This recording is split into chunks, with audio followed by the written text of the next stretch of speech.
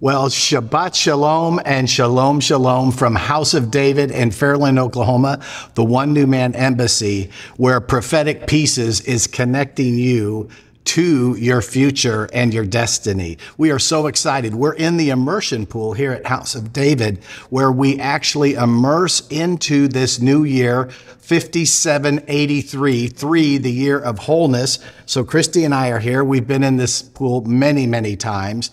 And so I want to give you the takeaway. So first of all, I'm going to start with 5 takeaways that we're going to believe that as you immerse here and at your home. It's not about the water. It's about your heart, saying, Lord, circumcise my heart fresh so that I might be cleansed, to be promoted, to go forward with a new anointing, and that breaker anointing might be able to remove the yoke off your life so you can get free. So I'm going to review the 5 benefits. Then we're going to say, why is this double baptism? Absolutely not. So we'll go into the scripture, spend a little time there so that you understand it's biblical what you're doing. And then Christie has a word for us out of Francis Roberts' book, High Road to Surrender, for this time and this immersion. But we're going to start out with a shofar blast.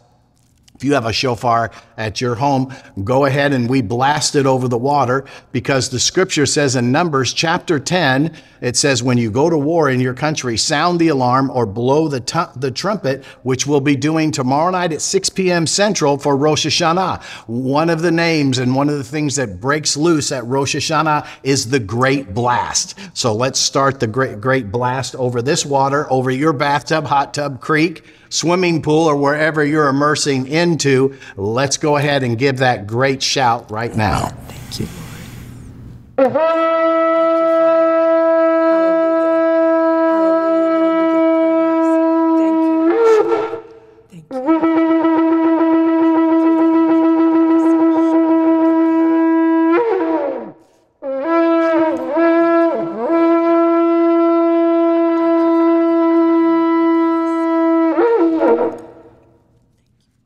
Hallelujah.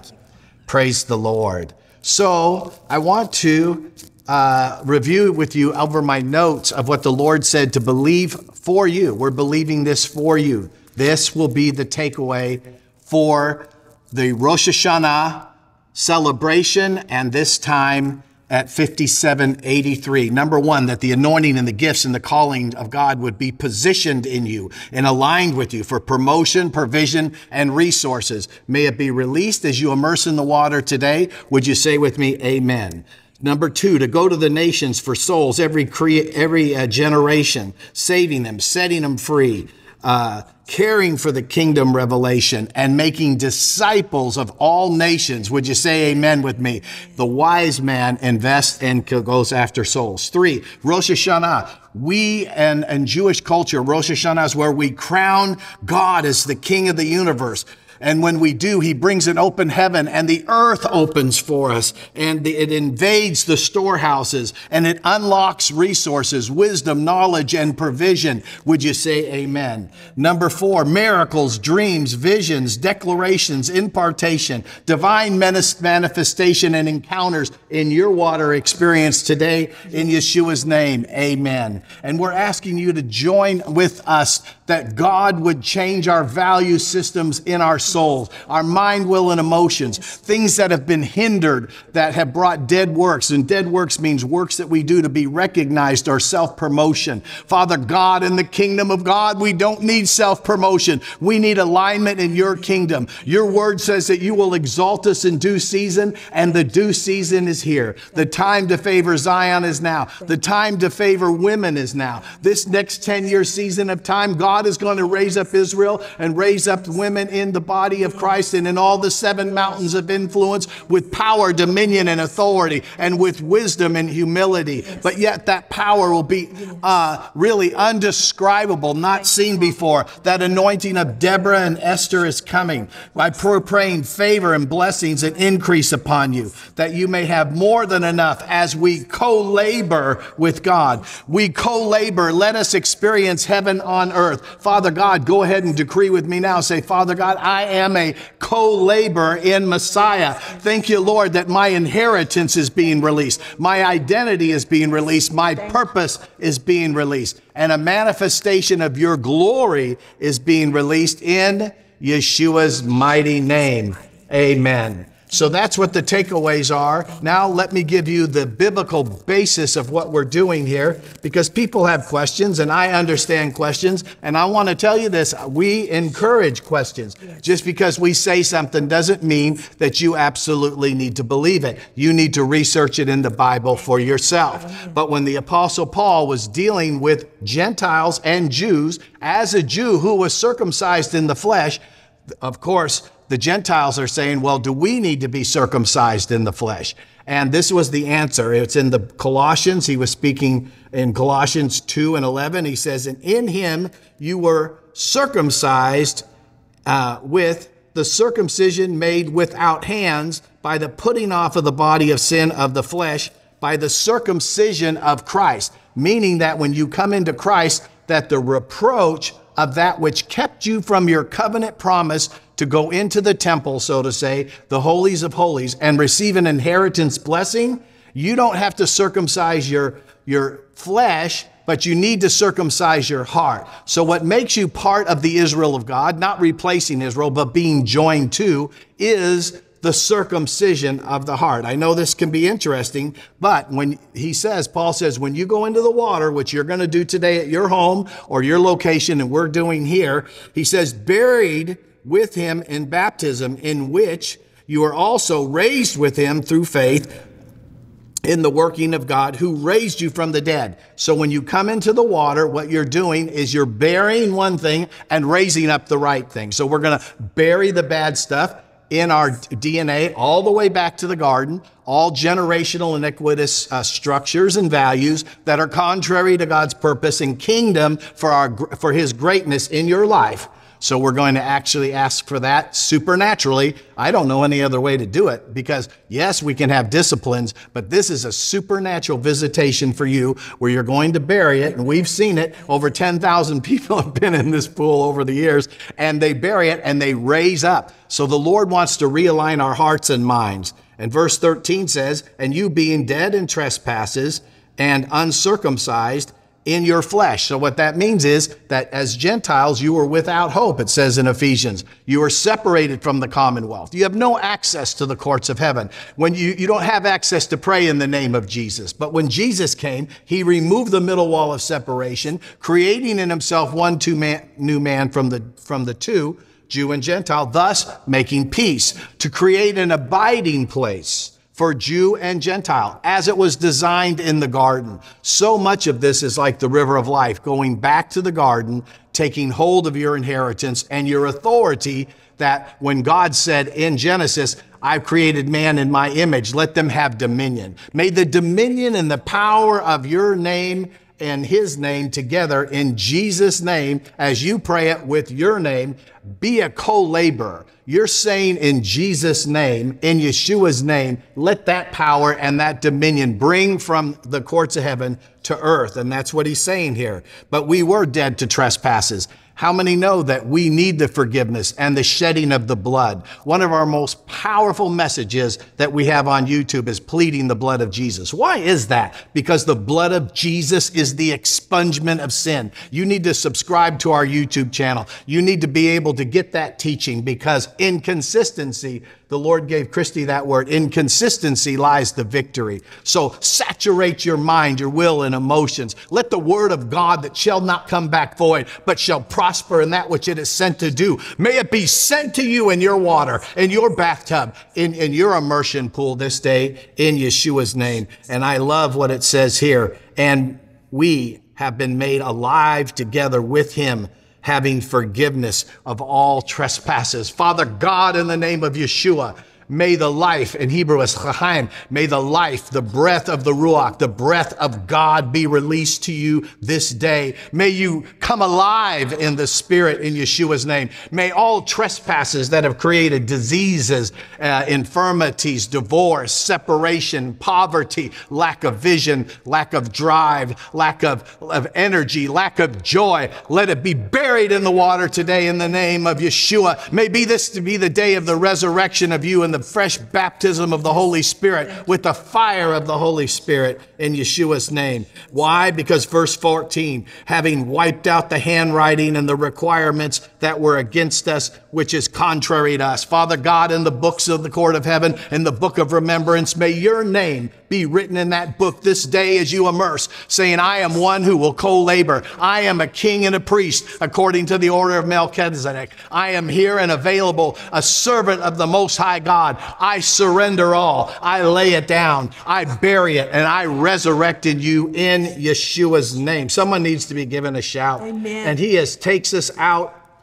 He says he takes it out of the way, having nailed it to the cross, having disarmed the principalities, the powers, and he made a public spectacle of them, triumphing over them in it. May he triumph over it in you today. May he make a public spectacle. May the shame, the guilt, the fear, the doubt, the unbelief, the pride, all the anxiety that has been put in all of us, may all the post-pandemic and all the things that are coming that are not good in the natural. Father God, let the breaker anointing break loose in the water today. May the breaker come. May he overcome with the blood of the Lamb and the word of our testimony in Yeshua's name. Amen and amen. And this book from Francis Roberts called High Road to Surrender, the Lord gave Christie and I a word as we were praying together this morning for you. We were praying for you. We're saying, Lord, what do you want to speak to the people today? What do you want to speak? You may be watching this years from now. But the Lord's saying, what? I want you to listen to this word coming from this prophet. These are words from a long time ago, and I want you to understand this. This is what's great about the archives. This is why I want you to subscribe to our YouTube channel. I want you to follow us. I want you to believe. But here's the key. The key is this, is his word is living. It's eternal. So this word was written many years ago, and watch how fresh it is. It's going to speak to you today. Thank you. This is from Francis Roberts on the High Road of Surrender. And the title is The Call of the Spirit. And today is the day of salvation. There's another word for salvation, another definition. It means deliverance. Today is the day of salvation. Today is the day of deliverance. Tomorrow is not given to you to possess. Tomorrow is not a mysterious unknown. It will be the fruitage of what you sow today. Your response to me at this moment becomes your present experience of salvation, of deliverance. The past cannot be recaptured. Future choices are yet to be made, and your answer to my call at the point where you now find yourself is the one deciding factor. Regret weakens. Procrastination destroys the vision. Without vision, the people perish. He who walks in faith fulfills his own vision. He works out his own salvation as he responds to the call of the Spirit. Flesh will not respond to the Spirit. Flesh responds to flesh. Spirit responds to spirit. He who follows me must follow me in spirit and in truth. A false follower is one who follows in the flesh and has not heard the call of the Spirit. Such a one, in his self-energized zeal, becomes a hazard on the road of service. He is in defeat by default, but judges himself to be successful. He is out of harmony with my will, while presuming to know it and teach others. Repent, repent all of you, with a whole heart. Seek my face and seek my forgiveness. Grace will be given according to the depth of your confession of need.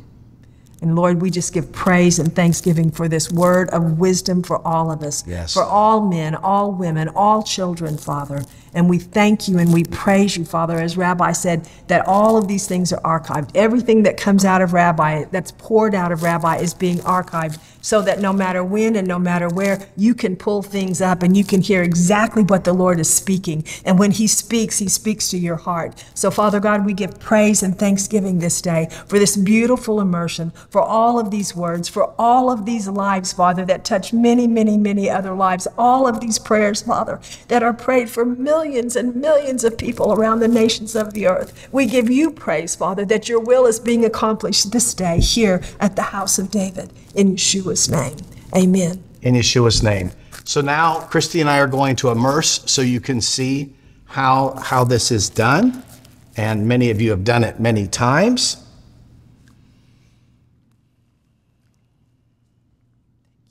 So as we stand together and we face each other, it says in the book of James, confess your faults one to another, and that you might be healed. Amen. So, Father God, I confess to my wife and what the instruction the Lord's given us at this Rosh Hashanah, that, Lord, any dead works, anything that I have done to self-promote, and I admit I have done these things, to get attention, to try to get approval of man, anything that I have done all these 67 years, anything in my bloodline that has been done all the way back to the garden, I take responsibility and I repent. And I ask you as my wife to forgive me, and that, Lord, we're going to bury it in this water. And we agree as a couple that for House of David, Curt, Landry Ministries, my olive tree, that, Father God, everything we do to the best of our ability is going to be done in the Spirit for the kingdom of God.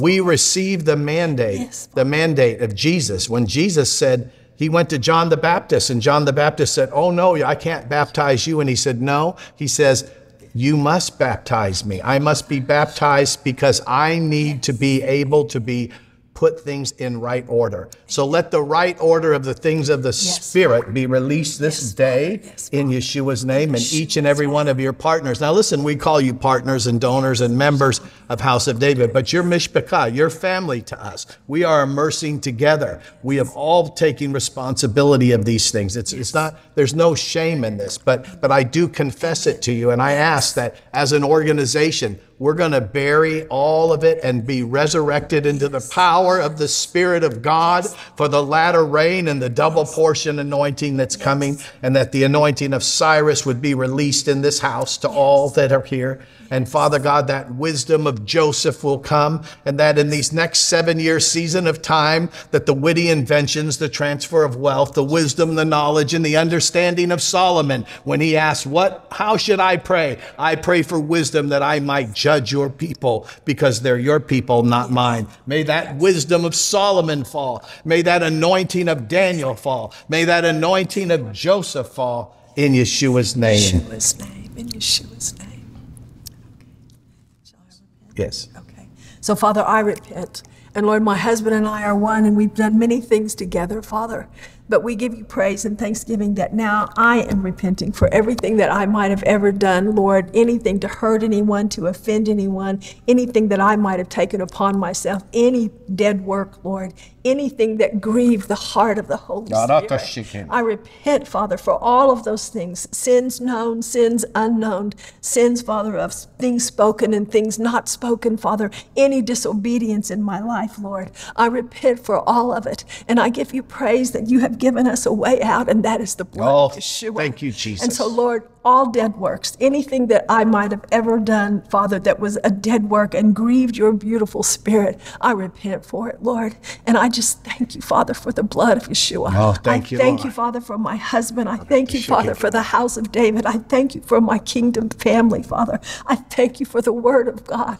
And I thank you, Father, that you give us the opportunity to immerse over and over again, Father, as you say, daily call upon the Holy Spirit that we might be set free from all all of the darkness of yesterday and of the hours and the times past. So we give you praise and thanksgiving that as we immerse in this water today, Father, we shall come up cleansed. We shall come up cleansed, Lord, for we have been made in the image of God. And we desire, Father, to walk in that image in power and in love and in authority and in mercy and in grace, Father. We give you praise and thanksgiving for it in Yeshua's name. Amen. So as Yochanan the Immerser, John the Baptist said, he said that he must be immersed into that which the Lord has called us to do. So Father God, in the supernatural power of the immersion of where you're at, Lord, we ask that you circumcise our heart, which means you separate our hearts from anything that's ungodly that would be, Lord, in our value systems that would cause us not to believe or to make bad choices. Yes. We ask you, Lord, to cut them off now in Yeshua's name. In Yeshua's name.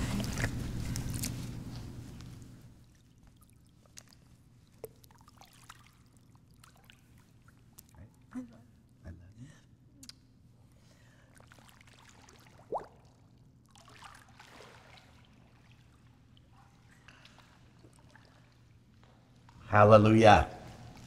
So, Lord, we seal this work that's been done in your immersion this day. We seal it in the name of the Father and the Son and of the Holy Spirit. May everything be recorded in your books in the courts of heaven, and may you experience joy unspeakable as you rise up into this new season.